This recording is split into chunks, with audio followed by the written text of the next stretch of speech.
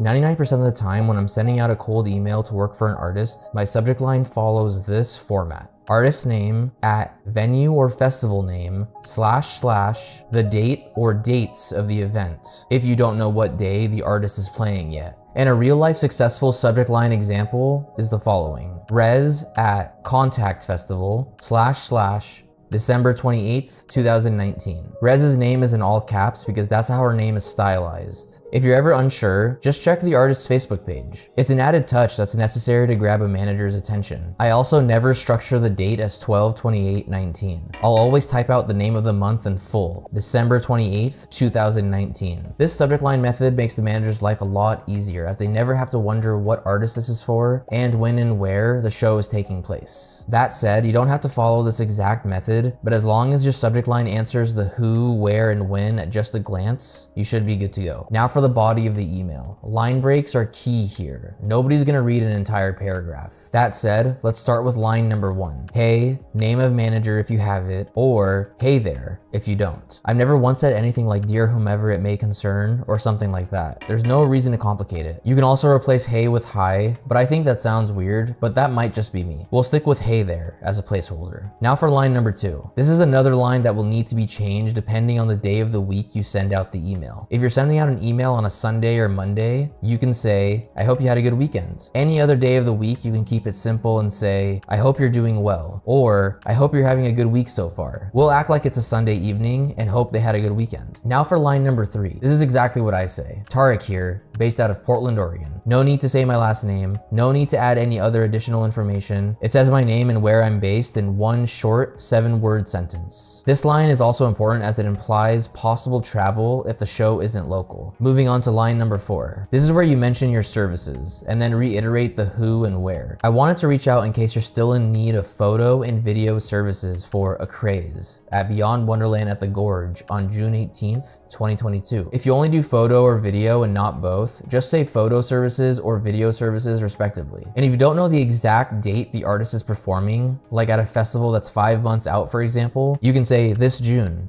instead of on June 18th, 2022. Now for line number 5. And this one has 2 versions, one that mentions the rate and one that doesn't. As always, I will provide top of the line content with a fast turnaround time for your team. You can end line number 5 there, or you can add your rate at the end of it like this. My all-in rate is, and then you can put whatever your rate is. If you struggle with figuring out rates, I actually have a video dedicated to rates that you can watch after this video. I'll link it in the description below. But anyways, line number 5 asserts confidence by saying, as always, you exert experience. You're saying, this isn't my first rodeo. I know what I'm doing. The next part, I will provide top of the line content with a fast turnaround time for your team, provides reassurance to the manager that they are about to receive some bangers by hiring you, and they won't have to wait long either. It is then ultimately up to you if you would like to add your rate at the end of line number 5 or not. I've had success with both methods, but there are pros and cons to both. The manager could see your rate and could completely ignore your email. And on the flip side, you could just be adding an additional step because 90% of the time you don't include your rate in your email, the manager's reply will say something like, what's your rate? Moving along to lines 6 through 8, and this could differ for you if you only shoot photo or video and not both, but I will then say, feel free to visit the below links for more information. And then directly below that, I will have 2 custom links, one titled photo portfolio that leads to my website's live music photography page, and another link that says video examples that leads to a Dropbox folder of only my best edited raw clips. Make sure that only the best of your content is behind these links, because I imagine that it takes managers seconds before they decide if it's a rejection or not. It's basically your resume. Now you could be on a different line number than I am at this point, and if you're new to my channel, this will be new, but if you've watched other videos on this topic before, this will be a refresher. But for line number 9, and this is a pivotal one, you will say, lastly, attaches my certificate of insurance for your convenience, and then obviously attach your COI to the email. I title mine COI and then the year.